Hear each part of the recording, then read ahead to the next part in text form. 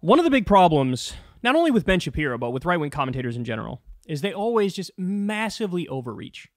So they'll go out, they won't only say you're wrong. They'll say, like, you're evil and nefarious and your intentions are impure, right? And it happens all the time. Like, all of right-wing commentary is based on that. Is based on, like, how can I viciously strawman the opposition and pretend they don't even have a semblance of a point while morally grandstanding myself? And this comes through so much with Ben Shapiro, and specifically on this issue of Israel.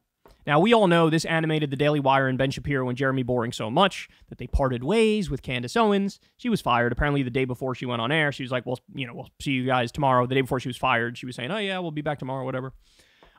So clearly they fired her. And all the talk about free speech, now all of a sudden it's, the Overton window trying to limit some things are not acceptable. Okay, so now you sound like you would rip Twitter, you would rip New York Times for, anti-free speech. Now you're using the same arguments. Hey, we're a publisher, not a platform, so it's okay when we do it. Anyway, here's how far gone Ben Shapiro is on this issue. Look at this. The Biden administration is now effectively preparing to make aid to Israel contingent on unspecified changes to Israeli policy, which means that Israel can do little or nothing to appease the White House. Hamas is now in control of the Biden administration. Hamas is now in control of the Biden administration. I'm not sure I've ever seen anything more wrong than this tweet. Like, it's the inception of wrongness. It's wrong within wrong within wrong within wrong. We're going layers deep on this bitch, okay? Let's surgically break it down. The Biden administration is now effectively preparing to make aid to Israel contingent on unspecified changes to Israeli policy. Hey, Ben, I'm sure you've heard this before, but the thing to look at is not words. It is actions. You would probably say yourself, I don't care what a politician is saying. I care what they're doing, right? If the actions don't line up with the policies, then why would I put any credence in your words? I would dismiss them out of hand and just look at your record, right? If we use that frame of analysis to the point you just made, you're wrong. They're not conditioning dick to Israel. They're not. How many times have they sent them more money and more weapons after another 1,000 women and children were blown up from the sky? How many times?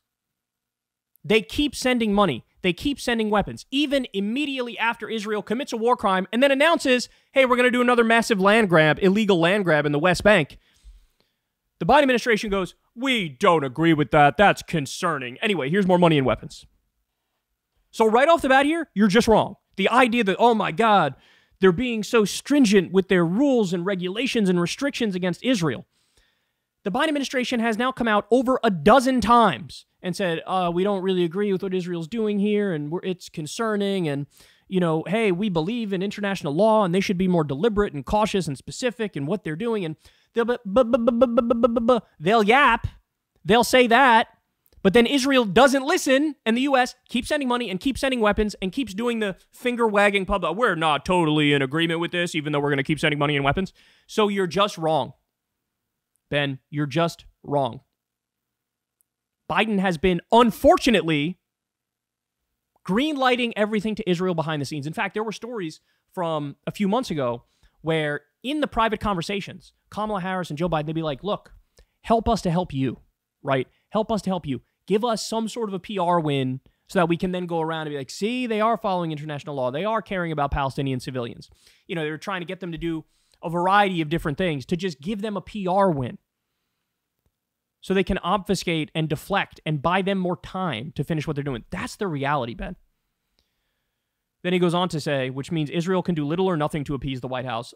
Israel is the most belligerent, over-the-top, aggressive, asshole fucking nation I've ever seen in terms of how the government acts and what the IDF is doing.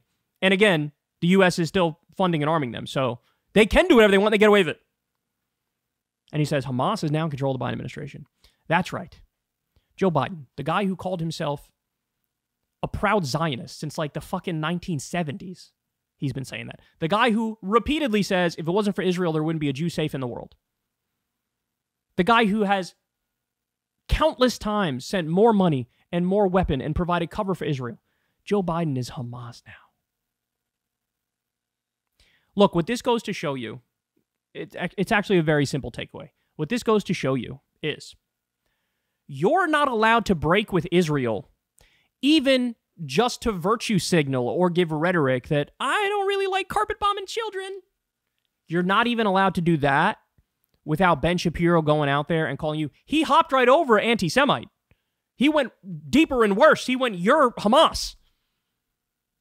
If you utter a peep of disagreement with Israel, even if you agree and allow all the horrible policies, if you have a peep of disagreement, you're either an anti-Semite or you're literally Hamas.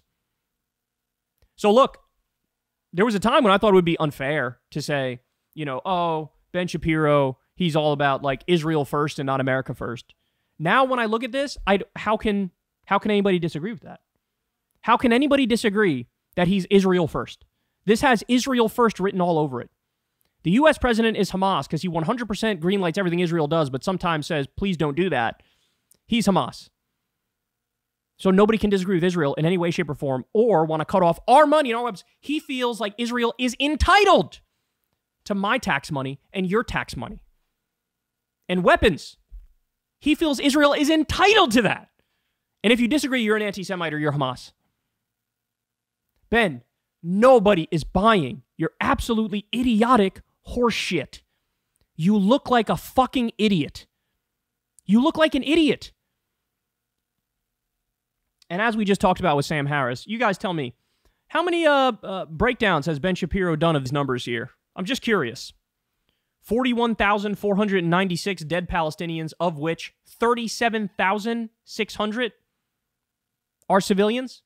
Over 15,000 kids. Over 9,000 women. How many segments has he done on this? How many segments has he done on the 2 million homeless Palestinians whose homes got bombed by Israel, even though they're civilians, they didn't do anything wrong?